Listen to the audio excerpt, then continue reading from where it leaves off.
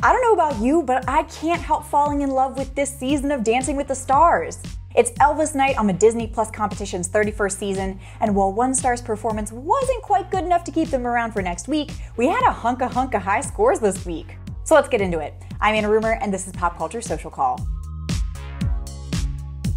Right off the bat, we have to talk about Selma Blair and Sasha's drive to Jailhouse Rock.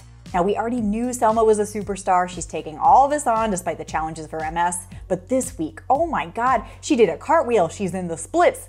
Wild stuff. 28 out of 40 from the judges has never been so well earned. Jesse, James, Decker, and Alan were technically the first dance of the night, though, with a foxtrot to Trouble, and the judges agreed her legs were a big improvement this week, 25 out of 40. Jordan Sparks and Brandon Armstrong were such a blast to watch with their energetic quick step to Hound Dog, but there were a few missteps despite their confidence, earning them a 27 out of 40.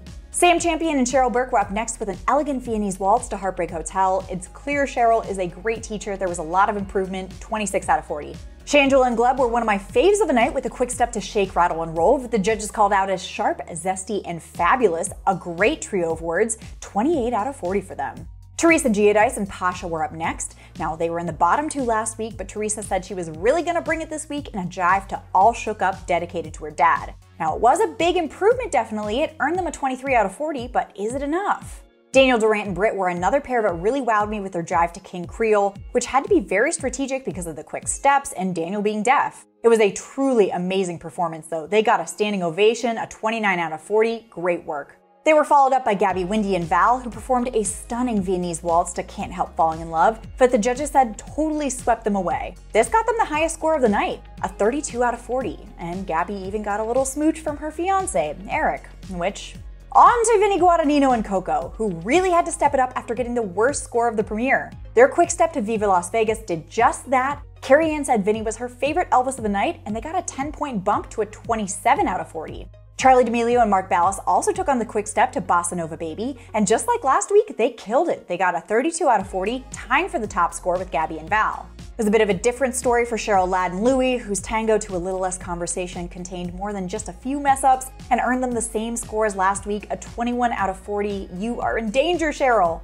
Next up, we had Joseph Baena and troupe member Alexis War filling in for Daniela because she got COVID. Now, the last-minute changeup didn't throw off Joseph, though. His Viennese waltz to Elvis's If I Can Dream was praised for being sophisticated and elegant, even if there was a lift, 24 out of 40. Heidi D'Amelio and Artem also brought it with a foxtrot to Suspicious Minds, and while there needs to be a little bit more work on the details, they got a 28 out of 40.